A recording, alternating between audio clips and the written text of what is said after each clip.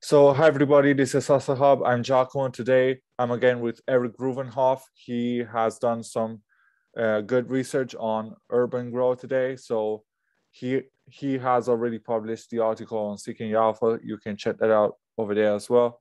But before you get into the content, Eric, please introduce yourself, and then we'll jump into the research. Sure. My name is Eric Gruvenhoff. I write for Seeking Alpha. I wrote this article a couple of weeks ago, and it shows a lot of similarities. The company's called Urban GRO, ticker is UGRO, and it shows a lot of similarities with a company called Innovative Industrial Properties, which is a fancy title. It's just a real estate investment trust for marijuana grow houses. So I will explain the significance of IIPR, Innovative Industrial Properties, and I will show the similarities of how this company is similar to it in a way. This is the company. The company is called Urban GRO. I met the CEO through Zoom, and it was a very interesting business. So first, let me talk about Innovative Industrial Properties, because this is sort of the foundation. So I actually bought this a couple of years ago at around 77 a share, and I sold it at around 150. And this is what it's done, right? So what is Innovative Industrial Properties? Long story short, some real estate investment trusts will own residential real estate. Some will own shopping malls. This one only owns marijuana grow houses, right? So they don't touch the plant. They don't care who is involved, which company they rent from, right? All they care about is collecting the rent with this type of specialized real estate, right? So this particular company was a real foundation company that I really studied well and that I really wanted to learn from, and I'll explain why, right? So yeah, 10 bag, 12 bagger in 5 years. I mean, studying this one and investing in this one and knowing to see it again, right, can really give you good returns. For example, Amazon. I always say that Amazon was started in the 1880s by Sears. Sears would send you a giant book of possible products, and then they would ship it to you, which is exactly what Amazon does through the phone, right? So I try to look at history. So this company, what makes this company significant, right, is they operate in the expense column of an industry. I'll show you exactly what I mean by that. So here is a rough example, right, of being in the middle of an industry. You have the airline industry, you have the customers, you have the plane, and you have the airline, right? So this is the revenue for the company, right? This is the expenses of the company, and this is the profit of the company. So United Airlines here, they have to buy this plane, and then they have to collect revenue from this customer, and this is their profit, right? So this company here, Boeing does not care if these companies are profitable. All they care about is selling their planes, right? So whether it's Spirit Airlines, whether it's American Airlines or whoever, Boeing just wants to collect their money, right? And this is exactly what Urban GRO does and how it's similar to Innovative Industrial Properties. I'll explain it now. So revenue minus expenses equals profit, as everybody knows. So let's say this company, Canopy Growth, right? Well, they sell to the United States, Canada, and Europe, and they have expenses. Their expenses are Innovative Industrial Properties or Urban GRO, or their expenses are another grow house and another company like Urban GRO. So Innovative Industrial Properties doesn't care if these companies are ever profitable. It doesn't matter to them. All they care about is collecting their rent. I have a grow house. This is how much it costs. Go ahead and make your money. Don't make your money. Sell this type of pot. Sell that type of pot. I don't care. Just pay me my rent, right? That is that is Innovative Industrial Properties business model, similar to Boeing, right? Boeing doesn't care, right?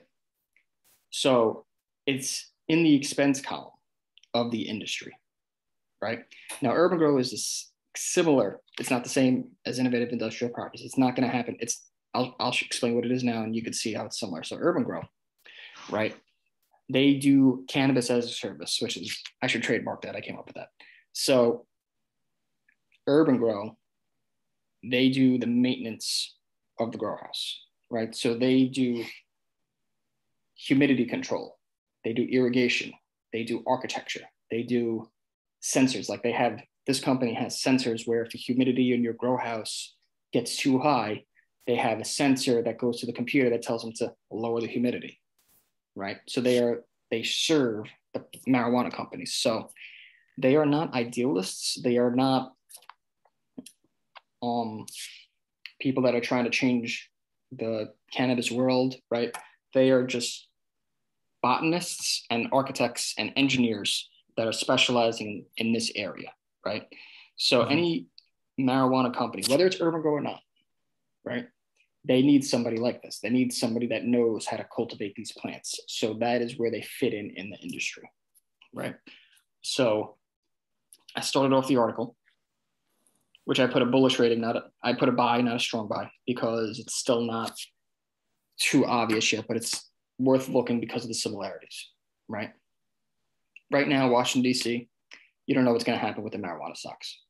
We don't know if it's going to be legal. I mean, just last week, I got news on my phone like, oh, it's going to be legal. And then these marijuana stocks are going up. And the next day, oh, it may not be legal. And, the stocks went down again. Like all this stuff, right? So I compared it to innovative industrial properties. They lease the grow house and insert themselves in the expense column of the cannabis industry, right? So they don't touch the plant. They're in the real estate business. They're not in the marijuana business, right? So Urban GRO is in the engineering business. They're actually not in the marijuana business, but they are kind of, right? So here are some of these stocks. Here's Canopy Growth, right? Canopy Growth is in, according to my little thing here, right? It's in the profit column, right? So Canopy Growth has been bleeding cash every year, right? They're losing a ton of money. And look at this, right? Nothing but losses. All right, let's just do a max. Look how high it's gotten at one point. 42 down to 7, right? Tons of losses, right? Still losing money. If I were to go into the financials, I'd show you that too. So here's another one, Organigram, right? IPO'd at 7 down to $1, right? Massive haircut. And it's losing money, right? Because it's in the profit column of the industry, not in the expense column. Now, while these companies are losing money and while these companies are going off a cliff, this company is growing, right? Because it's in the real estate business, not in the marijuana business, right? So it's in the real estate business of the marijuana business, right? So the only company besides these two that I pretty much like is Trulieve, right? So Trulieve, they are making money. They're over the counter, right? This is not on American Exchange. It's an MSO, multi-state operator, right? So really what they are, like Canopy Growth is a manufacturer. They grow the pot, right? And Trulieve sort of redistributes it. They're like a Walmart or a whatever store, right? They're a cannabis store. They sell their gummies and the pot and the vapes and all the stuff and the oils and all the stuff, right? So it's very interesting in the United States right now. And I didn't know this until I spoke to these people.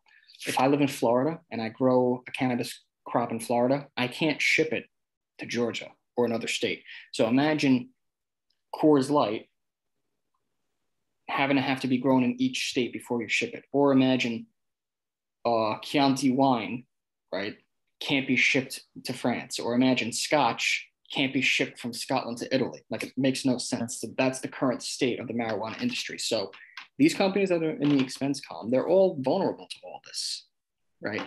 I don't want anything to do with government rules, which is why this is exactly why, you see, they don't have any rules. They just, all right, I have a house here, I have a building, and I can lease it to you. That's it. And Urban GRO is just, all right, well, I can help you grow it in that building, right? So Trulieve is one of my more favorite, though. Trulieve is a pretty decent company, but because of that risk is why I stay away from it, right? Like if I were to show you Trulieve, if I were to show you Trulieve, you would see a ton of growth, right? You would see good profitability. Now, if I were to even do this as a percentage of revenue, right? Look at their operating margin, operation as a percentage of revenue, right? Great numbers, over 20%, right? Or if I were to do year-over-year growth, right? So total sales is growing 100% this year, 79% this year, like great, right?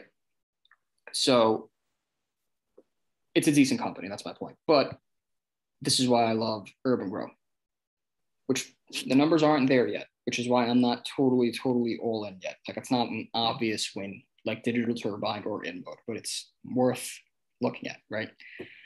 So I talked about institutional ownership a little bit. I talked about the example I just gave about a beer being grown, manufactured in one state, can't go somewhere else. Here's a chart that I just had.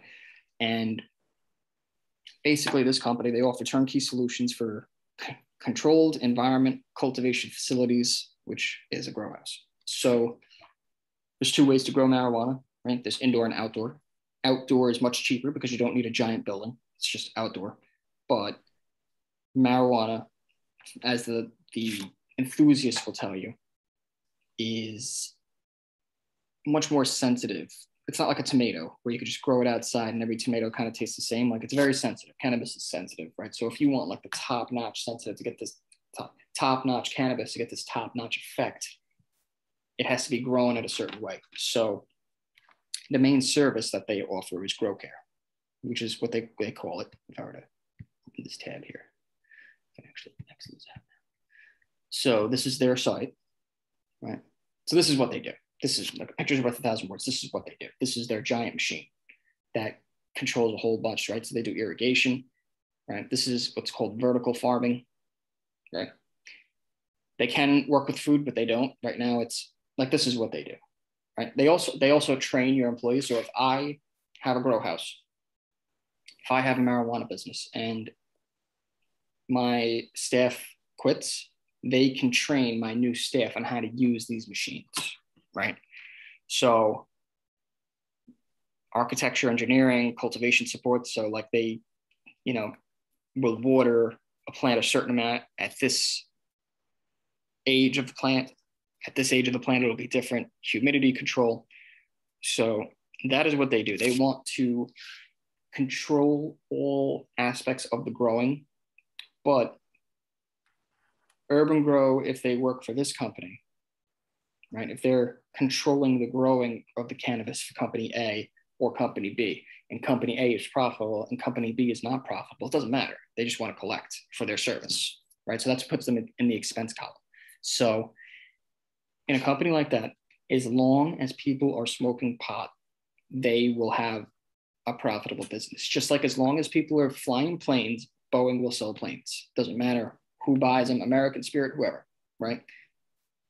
And really, I didn't get into the growth of the cannabis industry too much. We already know not everybody. We already know a lot of people smoke. We already know that people would prefer legalization because then it's not in the black market, it's in the open market. So when things become in the open market, in the black market, you're trusting your dealer. In the open market, you're trusting Yelp or other reviews, right? So like you're way more likely to get a high quality product. You're less likely to get a product that's laced with drugs, let's say, right? Like other drugs that could happen in the black market. So I didn't really get into that too much because it's pretty obvious, right? Everybody smokes. So if there's a better product that's legal, obviously they would do that rather than the illegal, right? So the service gross margins are 40%. This is what they told me, right? So company, they architects, engineers, HVACs, plumbing, electric. So first note, they do not manufacture the pipes. They do not manufacture the sensors. They do not manufacture these things. So it's really just a quick markup, but I really focus on the service aspect, right? So this is actually my favorite, pest control solution, right? So fungus, other bacteria happen when you're growing food or a plant, which is why I'm sure you know and have heard of pesticides and why people want organic food because it has no pesticides. So what they do actually is they just release bugs into the marijuana plants. So if there's a fungus, rather than spray a pesticide, they will just release a lot of bugs to go eat the fungus, and then the bugs leave. So in a way, it's healthier, which I just thought that was really what that showed was the attention to detail, right? That all right, well, if there's this amount of fungus per square foot, we can release this many bugs into your environment, which is like, I just think it's cool, right? It just really shows the attention to detail. Or if there's other pests, right? They'll release the good bugs to go eat the bad bugs, right? Yeah. And this is the key. This is their real service, right? Diagnostics, right? They could monitor temperature, humidity, equipment malfunction. If the humidity generator is broken, they will get a notification, right? So this is some of their financials, right? This is their total revenue, right? And this is not percentage, this is just total, right? So they were making, looks like 22 million a couple years ago in revenue, and now they're at 50. So that is monstrous growth last year, right? This is their profitability, right? Growing, loss. This is all, everything below this line here is losses. This line should be colored. I don't know why it's not. So they just broke to profitability, right? And that is, when I see a company that just became profitable, it's the highest risk, but that's the most rewards, right? If it has the ability to really just go like that, that is when, it's not my biggest holding. I own a couple of shares, not that much, but it's worth looking at, right? Yeah. So I wrote about how far it can go. Well, it can go as far as the industry, right? If they serve a marijuana company well enough, the company will keep coming back. And if that particular company expands to a new house, they'll use the company they already use. Or if they pick up a new customer, a new company, they can grow that way as well, right? So I wrote briefly about outdoor cannabis, right? So outdoor cannabis has gained popularity. And I believe in this link. Yeah, go away. So in 2016, it was 80% indoors grow houses, 30%, 7% outdoor grow houses, right? And greenhouses, which is a blend. It's basically a glass house. So look at the percentage, right? It used to be 80% indoor. Now it's 60% indoor in 2020. Whereas this was 37%, now 42%. This was 34%. So it's losing share, which is not necessarily bad, right? Really just a lot more outdoor farms are growing. So I just talked about that a little bit, about how, outdoor, it's a lot easier to grow outdoor, right? You don't need a giant building. You don't need crazy air conditioning or humidity costs, but there's a lot more volatility in the manufacturing. Take a look at wine, for example, right? Yeah, this year depends on the season and the weather. Right. So you could harvest once or twice a year, right? And you might see people at a restaurant asking for, hey, I want the 2013, not the 2012, because that year it was different. So the taste and the quality of the wine was different. So with the indoor, you will have consistency, right? You will have way more. So, and it's year-round harvest, right? You could harvest, 4 times a year, 5 times a year rather than once, right? So I talked about that a little bit. And this is how one of the CEOs described it, right? We're growing the athletes that are going to the Olympics, right? In terms of the indoor, so he compared regular marijuana to cannabis, I should say. Cannabis is the politically correct word, right? The indoor companies think of themselves as growing Olympic athletes as opposed to a regular person, because that's how they see outdoor marijuana. It's just a regular guy, right? And we're growing the premium stuff. So I talked about the expansion, how they are setting themselves up in Europe, right? So what's good about this, really, this is unique because it's really on the ground floor. Got it open twice here. Open that. So look at the small market cap, 125 million, right? So if this were to reach 2 billion cap, it would be a 20 bagger from this price, 18 bagger, whatever it is, right? So it's very, very small in a young industry that's starting to get, that's starting to grow. And if they were to become profitable over time and their customers were to be sticky, this could really be a huge, huge, and in a way, this is actually safe, okay? Diversification, right? Diversification is thought of as safe. right? But if you diversify in the same thing, if all of the marijuana companies you buy are in this side of the column, right? In my opinion, it's not as safe as one or two companies on this side of the column, right?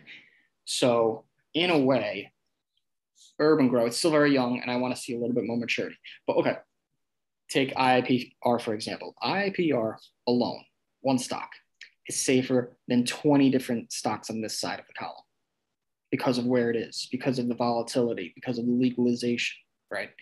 This is safer because it's just a grow house. So in a unique way, looking at this column can find you with one stock safer than 20, which is very, very unique, right? So Urban GRO isn't as safe as innovative industrial properties yet because I haven't seen it mature. I haven't seen its numbers. I haven't seen the retention numbers, but it has the potential because of where it is to be safer than all of these other companies, right? So as marijuana gets more legal, well, more grow houses are going to come, right? As more people smoke cannabis, well, more grow houses are going to be needed, right? Yeah. So there's a lot of SAS, right? Software as a service. So I kind of saw it as a cannabis as a service, right? And I sort of finished up with addictive things, and I sort of threw in here my old Celsius article, right? I bought Celsius at around 8 and I sold it at around 60. I bought it at 922. So I sort of threw that in there.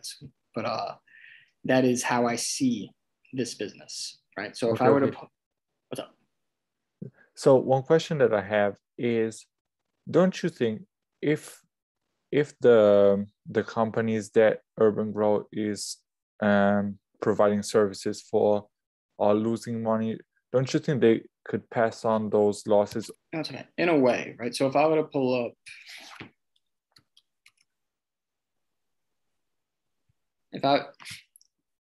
in terms of forever, yes, right? So really what that does is it shelters you from the short-term volatility, right? So look at the losses this is for Organigram, right?